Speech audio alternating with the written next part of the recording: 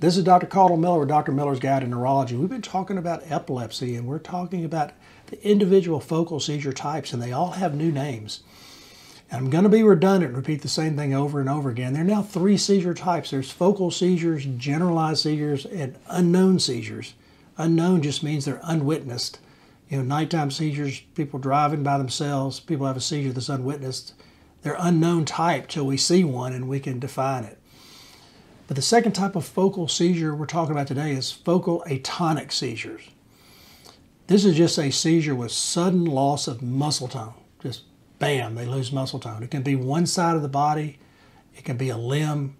Their awareness is maintained. They just lose their muscle tone.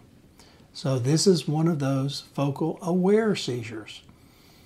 You know, the focal automatism seizure we just talked about is a focal impaired awareness seizure. These are new terms. This is a focal aware seizure, focal atonic seizure.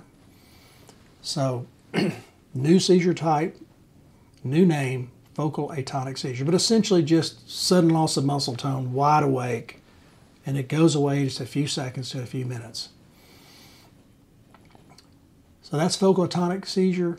Like, comment, subscribe. More later.